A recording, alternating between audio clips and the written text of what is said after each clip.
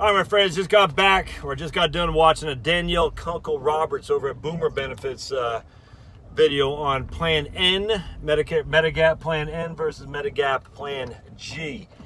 Look, I am not in Medigap expert whatsoever at all.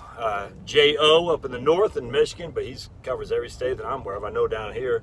And then Danielle's in Texas, so I got my bases covered for sure.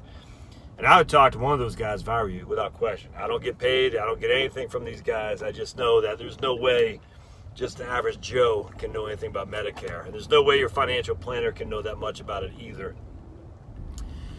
But here's the way I break it down. Look, this is just your old buddy Josh. All right, so just be advised. Take this for what it's worth.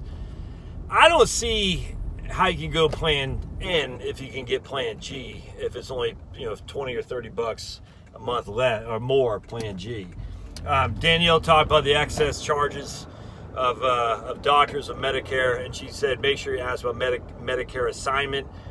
For those of us that my goodness, I mean, I love Danielle. I think she's fantastic. What the hell does Medicare assignment mean? I mean, she didn't really explain it, but I will. Basically, does the provider, do they accept Medicare's covered charges? If not, that means, it seems to me, that they can charge up to 15% more than what Medicare allows. Does that make sense? And it doesn't have to be approved. So if they do not accept Medicare assignment, they can tack on their own charge of up to 15% of what Medicare allows without having to go anything. And that could be a lot of money. And then Danielle's talking about all the different co-pays and all that stuff that come with Plan N, whereas Plan G is just $185 annual deductible. That's it. And then Plan N has all this other stuff, so they can kind of, just chop you up a little bit with little slices and dices, and then on top of that, the 15% Plan B excess charges. And look, man, I'm just learning all this myself. I mean, and I'm telling you, not trying to be arrogant, but if I don't know this, I can't imagine that you would. Why would you? Well, who wants to know this crap? But here's the way I look at it.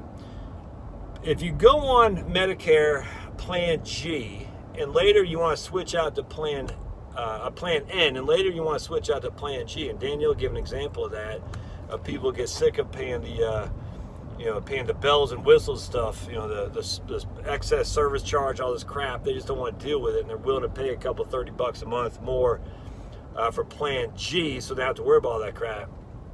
Yeah, it's my understanding you still got to get underwritten. Anytime you're going from one Medigap plan to another, or one Medicare Advantage plan to another, you still got to go through underwriting. And so if you got to go through underwriting, you might get declined. And if you get declined, you're SOL. You're stuck. You're stuck with what you got. So here's what I'm going to do. Now, I mean, I'm 49, so that's, 16 years away from being the big 6'5". But I'm going whatever is the simplest, as long as I can afford it. Like my man Jay says, he goes, look, don't sacrifice food so you have a Medigap Plan G. But I'm going Plan G, because Plan F will be gone by then, at least for new enrollees. As of 2020, there's no more Plan F. But I'm going Plan G. I want it as simple as possible. I don't want the Medicare excess charge, which can be pretty significant, as I talked about last time too. Not only can it be pretty significant, I imagine it's going to even be more so because of how they're going to have to reduce the cost of Medicare to keep it solvent.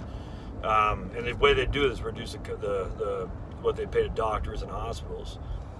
So that's what I'm doing. I'm not saying I have no clue what your circumstance is. Do not take this as advice. Take this as knowledge to say, something, I want to talk to somebody, because I don't know what the hell I'm doing. This guy Josh, he told me he doesn't know what the hell he's doing, but he knows enough to make me wonder, am I doing it right?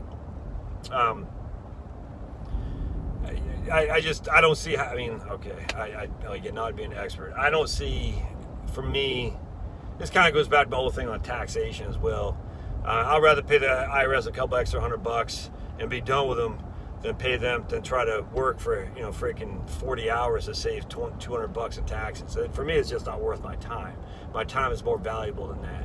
Trying to keep up with freaking $185 co-pays or whatever they got, other co-pays for Medicare Plan N, it's just not worth it. Trying to follow through on Medicare Advantage plans because it changes every year. I don't want to do any of that crap. I want to be out in the garden, man. You know what I'm saying? I want to be with my grandkids.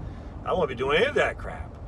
But Josh, you'll save $50 a month, and $50 a month, according to whoever, is $1 million when you retire. Well, that's consider that my time is worth more than $50 a month, if that makes sense. So, anyway, I hope this helps. Again, for me, it's going to be plan G or bust.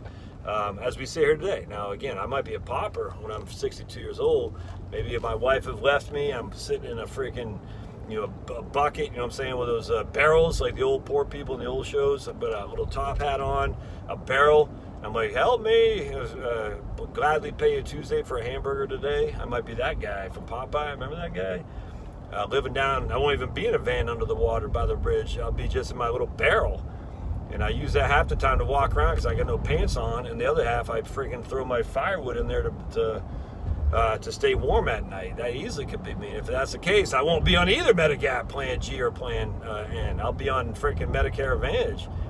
But as long as I'm sitting here today with a cash flow I can afford $100 or $120 a month or whatever it is, more $120 a month, and which is about $20 to $30 more a month for Plan G.